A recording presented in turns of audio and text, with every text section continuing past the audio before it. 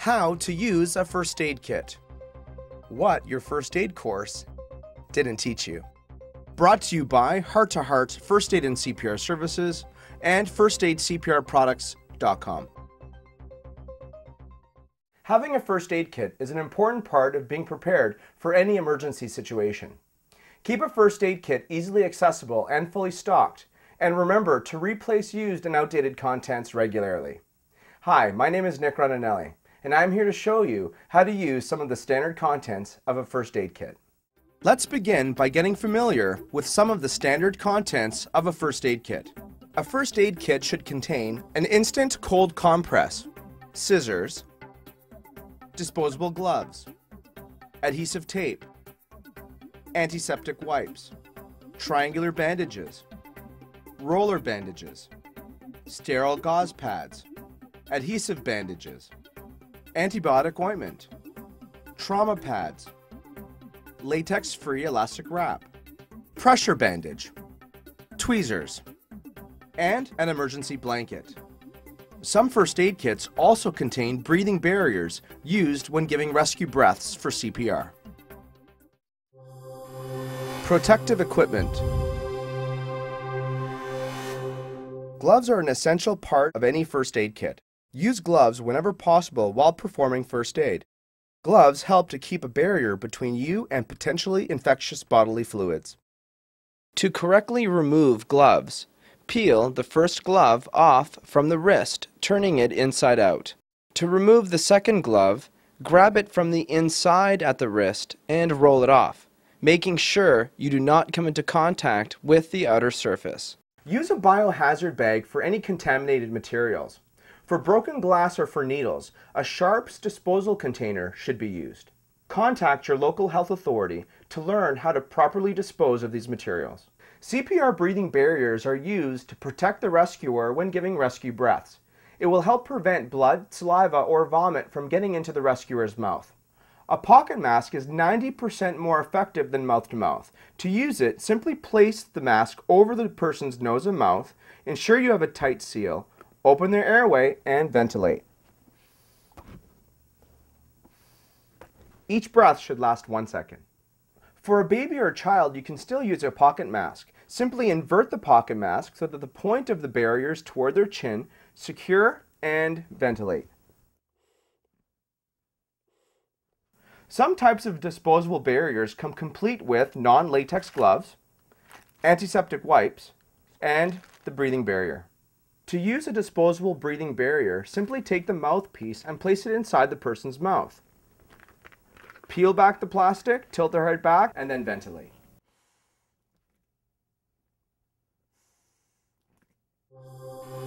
Minor cuts and scrapes.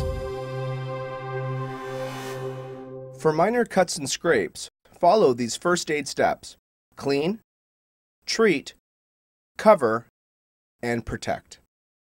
Germs usually enter the body through a natural orifice, such as the nose or mouth, but they can also enter the body through a break in the skin. In the case of minor wounds where there is only surface damage and little bleeding, wash the wound with soap and water. If possible, rinse the wound for 5 minutes with clean, running water. You can also use antiseptics found in a first aid kit to clean wounds. Antibiotics are used for treating cleansed injuries before applying bandages and covering in first aid. Apply an antibiotic cream if the person has no allergy to it. For smaller wounds, use a simple adhesive bandage that can come in all different shapes and sizes. The knuckle bandage is shaped like the letter H. A knuckle bandage is placed over the top of the knuckle to treat a typical knuckle cut or scrape. The 4 adhesive strips are wrapped around the finger above and below the knuckle. This allows the joint to bend without interfering with the bandage's position. To properly apply a fingertip bandage, first stick one end of the bandage to the finger, then pull it over the fingernail and secure the flaps in place.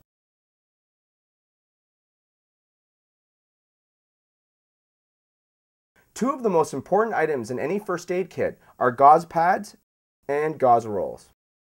Square gauze pads come in different sizes, so use the appropriate size to cover a wound. Use a gauze roller bandage to secure the dressing in place. You can even use first aid tape to secure all four sides of a square gauze pad. Basic first aid tape is found in almost any first aid kit or cabinet. It can stick easily and can be torn without scissors. Use first aid scissors to cut tape or bandages at an appropriate length. Here are some examples of different first aid scissors and shears. These scissors are designed to protect the skin while removing clothing or cutting bandages, wraps, or tapes. When do we need stitches? Stitches are usually needed when there is a complete separation of both skin layers, the edges of the skin do not fall together, and the wound is larger than 1/2 to 1 inch. If you anticipate a delay in getting the person to the hospital, use steri strips or butterfly bandages to help keep the skin flaps together, and bandage as usual. Impaled object. For minor impaled objects like a splinter, use tweezers to help remove the object. You can use specific products like Splinter Out. It's better than a needle because it's sterile and has a point that is designed for loosening and pulling out splinters. There are a variety of tweezers to choose from. Some even come with a magnifying glass. Major external bleeding. Major bleeding can be life-threatening as it reduces the blood flow to the vital organs and can result in death. To treat major external bleeding, apply direct pressure to the area with a sterile dressing or clean cloth. Secure the dressing in place with a bandage. Bleeding from an artery is profuse and life-threatening. Since arterial blood is oxygenated, it appears bright red in color and will spurt to the beat of the heart. Therefore, it is imperative that we direct pressure immediately using bulky dressings, as severe bleeding can cause rapid shock and is more difficult to control. Severe injuries require special consideration. These products are designed to stem heavy blood loss. Direct pressure to the area to control the bleeding. If bandage becomes blood-soaked, do not remove it and simply add another dressing in place. Here we have an abdominal pad, we have trauma dressings, we have the blood stopper, and my favorite is a pressure bandage, which is a dressing and a bandage all in one.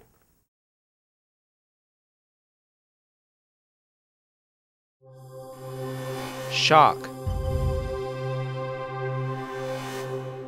Extensive internal or external bleeding can cause the person to go into shock. The loss of blood leads to low blood volume and decreased oxygen supply to the vital organs.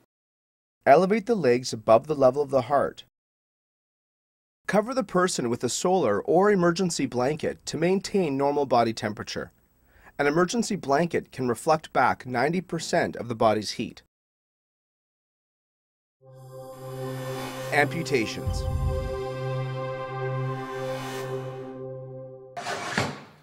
If a body part has been completely cut off, direct pressure and control the bleeding. Find the body part and wrap it in sterile gauze or a clean cloth. Place the wrapped body part in a bag of ice and seek medical attention immediately, as they may be able to reattach the amputation. Closed wounds. In the case of a minor closed wound, cold can help control both pain and swelling. To use an instant cold pack, first shake, squeeze to break the inner bag, shake to mix, and apply. No barrier between the instant cold pack and skin is needed. Cold can also be used to treat a bone, muscle, or joint injury. To review how to use an instant cold pack, simply shake, squeeze to break the inner bag so the contents can mix, and apply. The elastic ice securing wrap is ideal for holding ice or hot or cold compresses in place over an injury. Cool the affected area for 20 minutes every hour for the first 24 to 48 hours. Let's learn how to apply a sling. Triangular bandages are commonly found in first aid kits and can be used to provide immobilization and support to an upper body injury. For upper body injuries, you can apply a sling. Place a triangular bandage underneath the injured arm. The top point of the triangle should be towards the injured elbow. Wrap bandage securely to support the injured body part. Tie both ends of the bandage behind the neck. Twist or pin excess bandage around the elbow.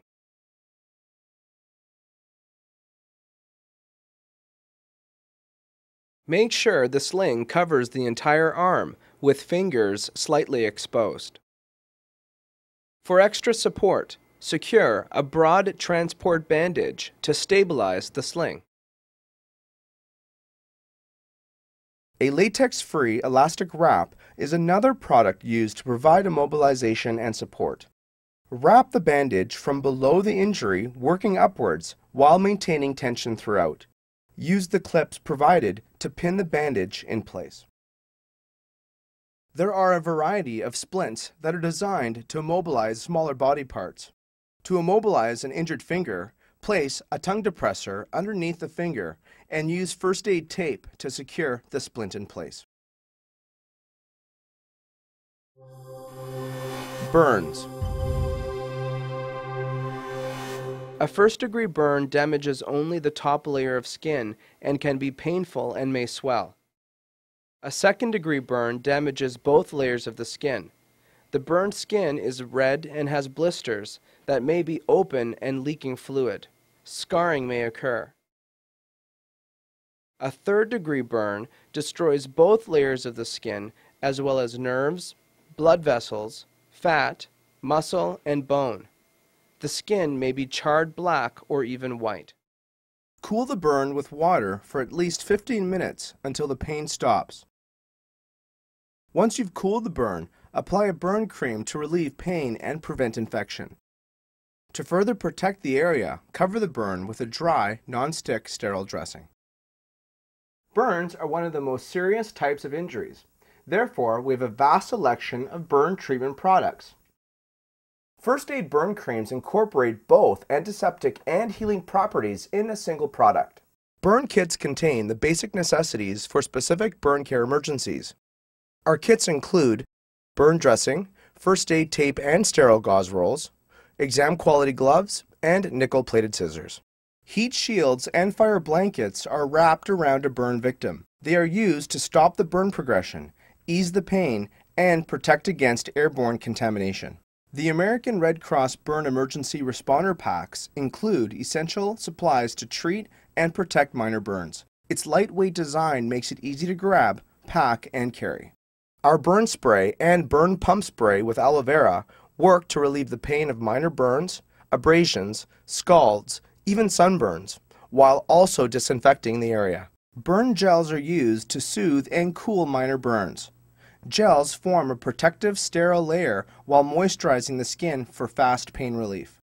Sterile burn dressings come in various sizes and help to prevent burn progression without using water.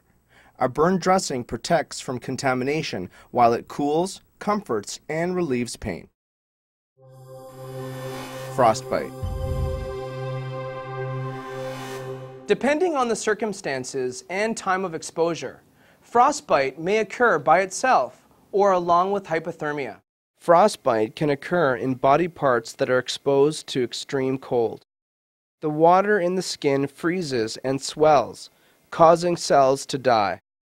Deep frostbite can lead to the loss of body parts. Gradually warm the body part by gently immersing the affected area in warm water until it appears and feels normal. Place gauze or cotton between the fingers and toes. Bandage the area with dry, sterile dressings. And see a doctor. Ideal for cold weather activities, our sports heat body warmer provides safe and instant heat in convenient, air-activated packages that fit easily into pockets, liners, and wraps. The Ready Wash self-heating washcloths feature a self-warming system that allows the washcloths to heat without the need of a heat source. The super soft cloths are hypoallergenic, latex, and alcohol-free. For more information on CPR and first aid procedures, check out our comprehensive, full-length DVD series on first aid and CPR. For more information or to order any of the products featured in this video, please visit us at firstaidcprproducts.com. That's where you'll find our DVDs, our online workplace health and safety courses, and over 4,500 first aid and other health and safety related products. My name is Nick Rondinelli, and thank you for watching.